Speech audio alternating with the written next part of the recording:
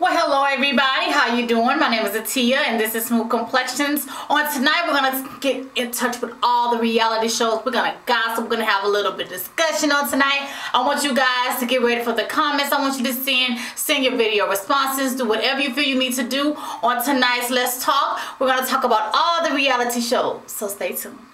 And before I get started with all the reality shows, I would like to thank Miss Tanya for my sleek palettes. I have Sunset and Acid. Thank you so much for sending these to me, since it was so hard for me to take the time out to do it myself. And I'm rocking that look on tonight. Pretty beautiful colors on both of those palettes. So you guys, if you don't have the sleek palettes, please get in tune with that. Go definitely check out Miss Tanya's channel. It's right there in the info box or at the bottom side, wherever it's at now. And definitely look at her looks on the Acid. I think she did Acid and a Sunset look, but you can definitely check out her channel and subscribe. But on tonight, let me see, what should I start? Let's start with LisaRaye, the real McCoy. The reason why I want to start with her is because I missed it. She started on April the 8th, and I'm going to have to watch it. But the clip that I did watch on YouTube, it feels like, you know, she's getting back in to her old self from her marriage. And I just can't wait to get caught up on LisaRaye. So y'all gonna have to fill me in on that. Please send the video responses and comments at the end when we're done gossiping and talking about all the reality shows. So definitely, like I said, I missed the real McCoy, but I definitely will get into with that this week and get caught up.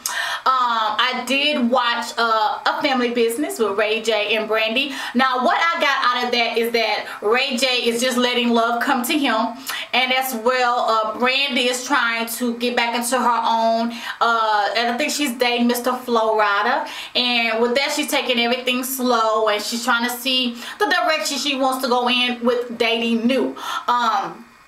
In my opinion, I definitely would tell her to keep it, you know, cool, keep it easy, take your time.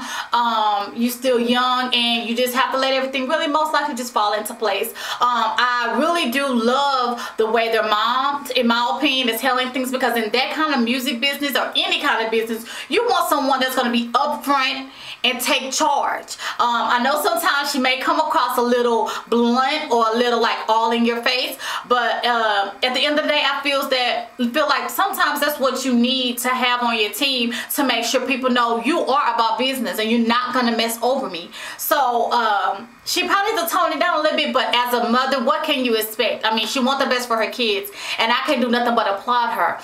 The daddy, to me, he seems like he's missing her. You know, she's all into the business, but he's missing her the way they used to be. And I feel kind of sorry for him, because I think what's gonna happen is he's gonna eventually blow up, because he kind of seems like the quiet type of guy, and I think he's just gonna have so much and he's gonna blow up. But I really hope that everything works out, because he looks like he's kind of lonely and he's going with the flow of things. So I hope they can, you know, rekindle and get the flames back going, because I can tell with the previous episode that they did show us that he was like, you know, he missed the old her. So I hope that all works out. And with RayJ, I think nothing has changed. I think he still wants to be RayJ, party guy, be with the boys, kick it, chill. I don't see RayJ settling down no time soon. I really don't. As what I saw so far, the previous clips that are coming up, nah. He's Mr. Party. So with that said, I would definitely keep watching A Family Business with RayJ and Brandy and the rest of the family. But so far so good. Again, I want to talk about Chili. My dear. I feel Missy Elliott. I feel, oh, what's that girl name? Y'all know her name. That's trying to get her out there, trying to find somebody new. Missy Elliott is right. Go date God. Don't go date one of God's disciples, because your man is not out there. I honestly feel like her friend Tiana was very much, she was so right about just compromising a couple things. You know, don't just all dive into what you want. You never know. You can let that person know. Let one good person go just because he eat pork. I mean, just because he drinks a little, or just because he's, well, I'm against smoking, I'm not gonna lie, but just because he drinks or just because he eats pork, that is just crazy. And then if the brother, I'm with them, then the brother has to be packing too. Oh honey, well, if she listening right now, and if you find him, sweetheart, let me know, because baby, that is one that everybody must just missed. But I do think that she ought to compromise a little. Again, yes, I do believe that she's still in love with Usher. I think that I think they could still work it out. That's just my opinion. But at the end of the day, you know, it's really up to her, the love she's looking for. She has a son herself, so it's just what she's willing to compromise. So I definitely can't wait to see who her ending man is going to be. Mayweather. Let me talk about that. I'm not gonna lie, I have a good close friend, and I would never compromise our friendship, because man, like when I have a hard time doing something, it's always good to go back and talk to that person. And you know, if y'all have crossed that boundary, it's like, you know, you really can't go to him because, you know, y'all have crossed that. Then maybe y'all not as cool as y'all used to be. So if I was her, I definitely would keep Mayweather as a good friend, because they do seem like really good, genuine friends. So I won't let that go for the world. I would just, you know, be there for him and he's there for me, and we just don't cross that line. I mean, I would definitely keep it genuine and keep it friendly, but they will look good together. But at the end of the day, just think if he was to cheat, you know, that would just be the end of them, and there goes your friendship. So I really don't, the way I saw them, I just don't think it's worth it. I would definitely keep the great friendship that they have, and just let that blossom, because they do look good. I could keep saying it all day, but the friendship is so much prettier. It's just beautiful. When I saw that, I was like, oh, you know, don't let that go, because I think they are both real honest people towards each other, because he was keeping it real, she was keeping it real, but those eyes was telling me different at one point. But I just hope that definitely will stay good friends and not mess that up. So as well, the basketball wives. First of all, have y'all seen that video going around with Shaq? I have laughed all day. Shaq, I love you, but you are crazy. You had me on the floor today when he was singing that Fire and Desire, and he was singing that Aaliyah song. Oh my God. If y'all haven't seen those clips, go check it out on Rhymes with Snitch. Oh my God. It is hilarious. Funny. Shaq is such a character, and you just gotta give him that much. But as you know, his ex-wife Shawnee is over the show, is an executive producer or something like that, and a lot of people are like, look, they're not even basketball wives, they're ex-wives and baby mamas. So I think maybe have 1 or 2 wives on there, but I feel them. Everything they were saying last night, I kind of feel them.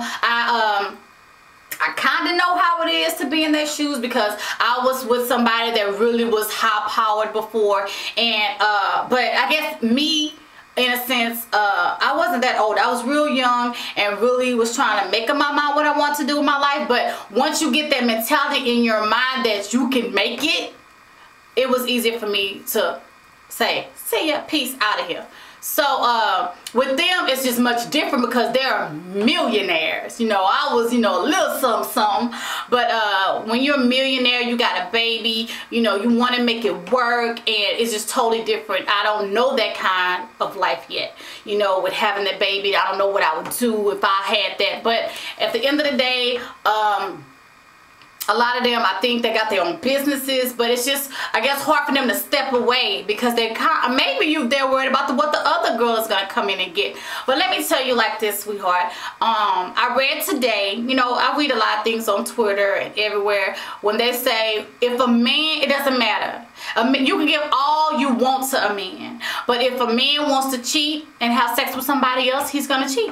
Period. It doesn't matter what you're doing at home. It's just that if a man wants to cheat, he is going to cheat. So in that case, I applaud Shawnee, because, you know, out of 9-10 years, she finally got the courage to just say, you know what, I got to do this for me.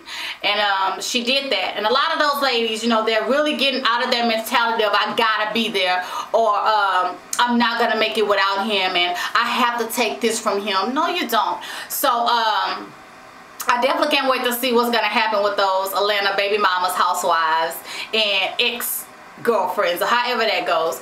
But I definitely like the direction it's going in. I don't think it's going to be too much drama, but we got to wait and see, right? So I just hope that I get to see more of that. But at the end of the day, I really hope at the end that those ladies all just pull together and just say, you know, we can do it without them. You know, if you can't be faithful, if you cannot take your vows seriously, then I'm out. You know, because whoever the jump off is, or whoever the other chick is, she should know that it's not going to last either. So you guys give me your input on that. I can't wait to see it. Drop it right.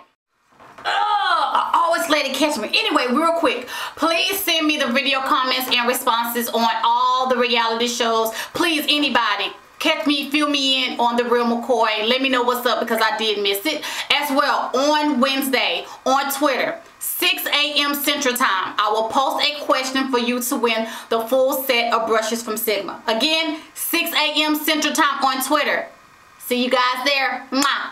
Bye. Mwah, mwah, mwah.